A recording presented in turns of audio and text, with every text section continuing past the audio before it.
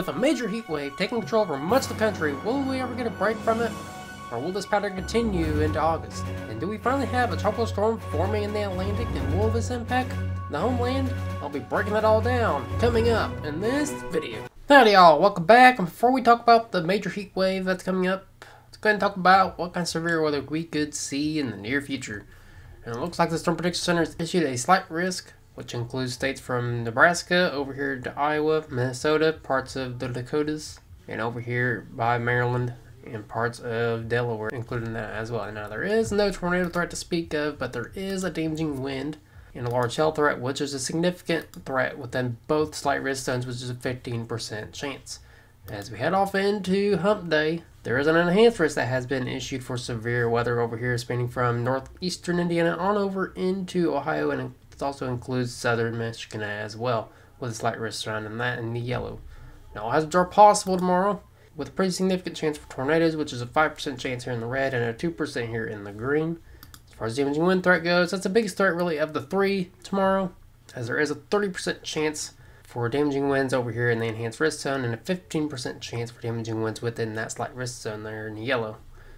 As far as the large hail threat goes, a pretty significant chance for that, as there's a 15% chance here in the yellow and a 5% chance in the red. And as we head off into Thursday, there's another chance for severe weather with a marginal risk, which spans from Colorado on up into Wisconsin, and a slight risk, which includes states from northeastern Virginia on up into southern Maine. So now that we know what the main risks are going to be for the next 3 days, let's go and take a look at the time frames and when you could expect the worst and severe weather. And to take a look at the time frames and when we could expect the worst and severe weather, let's go and take a look at the HRRR model. Keep in mind that date and time is up here if you want to keep track. This is an Eastern time as well. As we zoom into the slight risk zone, which spans from Nebraska up into the Dakotas, you can see that as we push this forward, we could expect some severe weather to occur through the late evening hours tonight. As you see, we have some pop-up renegade supercells. Now the main threats today is mainly going to be damaging winds and large hail within this zone today, and we could expect upwards of 40-knot winds by this time. As you can see over north central Nebraska, you can see upwards of 40-knot winds. It's right around 40 mile an hour. Now, as far as the wind speeds go, could expect upwards of around 30 mile an hour winds thereabout within this zone. So make sure you tighten on anything you do not want blowing around out there, and make sure you put anything up you do not want damage from hail today. It looks like the severe weather threat's going to diminish as we head into the early morning hours of Hump Day in this zone. So I would expect the worst and severe weather today to last from right around 7 o'clock through right around midnight, 1 o'clock in the morning is when I would expect the worst and severe weather to last within this slight risk area today. Now there is going to be early morning convection this morning as well within this zone, and then it's going to start to clear out, and then that's when your major hail threat and wind threat's going to come into play. So now let's go ahead and focus over here by Maryland and parts of Delaware.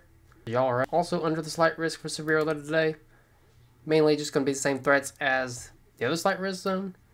As we push this forward, it looks like your severe weather is going to last from right around 6 o'clock as it starts to enter that slight risk zone and last all the way through right around 10, 11 o'clock tonight. It's going to clear up by right around 3 o'clock in the morning. Now, as far as your wind gusts go, looks like y'all could experience 20 to 40 mile an hour wind gusts within this zone today, with about 20 to 30 mile an hour wind speeds with any renegade supercell today. Now, keep in mind that there is mainly just going to be a damaging wind and large hail threat today within both slight risk zones. So just be aware of that. And as we focus our attention over here in the Ohio Valley for Hump Day, we have a little enhanced risk for severe weather for all hazards that are going to be possible, including tornadoes. So please be aware if you live within this 5% area for tornadoes today. Know where to go when that tornado warning does go off. Know where to seek shelter, preferably basement, storm shelter, closet, interior room. Make sure those phones are charged up. Keep fresh batteries in the weather radios. Have a way to get a warning. As we push this forward, there's going to be some early morning convection, some early morning showers and thunderstorms before we're on to deal with some significant severe weather from right around 4 o'clock through right around 10 and 11 o'clock tonight within the enhanced risk zone. As we zoom in here, we can see that we have some renegade supercells that are going to be forming around 5 o'clock, and any of these renegade supercells could turn tornadic depending on the environment that we're going to be dealing with. So as we take a look at the significant tornadic parameters, it's basically, if you're new here, Significant tornadic parameters basically put all the severe weather ingredients for tornadoes. It puts it all into one run of where you could possibly see a tornado. Now, that don't mean a tornado can happen within that whole zone. It just means conditions are favorable. Like I say, the greatest chance of seeing a tornado is going to be right around 9 o'clock over by Toledo. As you can see, we have some renegade supercells in this area. Now, as we look at the sounding, this is taken mainly over northern Ohio by right around 8 or 9 o'clock tomorrow night. Looks like we're going to be dealing with upper 80-degree temperatures with upper 70-degree dew points. We don't have much of a capping inversion and a lot of cape, around 3,300 joules per kilogram. It's basically thunderstorm fuel. As far as the kinematics go, we have pretty strong kinematics as well. Not much of a dry slot up there. Not much in the way of any clearing tomorrow. But definitely a lot of wind shear and a lot of cape out there. It's definitely pretty sufficient day for tornadoes if you live within northern Ohio, and this is where I would chase if I had to go out there and chase any tornadoes. So definitely, if you live within the 5% chance for tornadoes tomorrow, just please be weather aware and know where to go when that tornado warning does go off. And other than the major tornado threat tomorrow, there's also a damaging wind threat as well. Could be dealing with upwards of 20 to 40 knot wind gusts, right around 20 to 40 mile an hour winds, with upwards of 20 to 30 mile an hour wind speeds. So mainly just watch out for damaging winds, large hail, and possibly a tornado or two tomorrow. And then they push off into Thursday, where there is a slight risk for severe weather for the northeastern part of the country. Pretty rare that y'all see severe weather, but you do see some severe weather from time to time this time of year. And we're about to look at the NAM 3 kilometer to look at the time frames for this. Now, according to the NAM 3 kilometer, so we push this forward, it looks like we could be dealing with severe weather at right around 2 o'clock, just west of Massachusetts and up by Vermont. It looks like it's going to be a QLCS event by right around 4 o'clock. It's basically a squall line. That's pretty much what it is. And it looks like the primary threat on Thursday is going to be mainly a damaging wind threat. Now, we do not know what the hazards will be just yet. But make sure y'all go follow my Twitter page. I'll have a link to that in the description below if you want to go follow that. We'll keep y'all updated on if anything does change. As far as it goes is 8 o'clock. It looks like it will start to diminish after 8 o'clock and turn mainly into a flooding threat up here by Maine. We haven't seen enough rain as it is up here in the northeast. Looks like y'all going to be seeing even more rain. So now that we know the time frames of the severe weather for the next 3 days, let's go and take a look at what kind of tropical storms are developing down in the Atlantic and possibly in the Pacific. And it looks like we do have a couple chances for tropical storm development. One down here just north of South America and one down here southeast of North America. And it looks like down here north of South America there's a 10% chance within the next 7 days. And y'all can take a look at the wording here. And we could see that according to the models, they call this Invest 95L. And we can track and see where this is going to go and see if this is going to turn into a tropical storm or not. As we push this forward, it looks like it's just going to turn into a little tropical storm and pretty much slam into Central America and just as a big old rainstorm by the 29th. And as we look up here in just southeast of America here, it's 20% chance. Y'all can take a look at the wording here. Don't look like none of these have a great impact on the homeland any or turn into a hurricane. But it does look like the waters out there are pretty hot. As you can see, looking at the sea surface temperatures, we're dealing with upwards of 32 degrees Celsius water. It's about 100 degrees in Fahrenheit. Definitely some pretty hot water out here, but due to major troughing over here in the eastern part of the country, that's preventing any tropical storm development from impacting the homeland any, or down here in Central America. As you can see, these little lines right here is basically wind shear. You can have hot sea surface temperatures all day long. That's going to fuel hurricanes, tropical storms. But if you have this little wind shear pattern here, that's just not good for hurricanes, and they just do not like it. So it don't look like any tropical storms or hurricanes are going to affect much of North America, Central America, and South America. But we do have something interesting happening over here by Taiwan.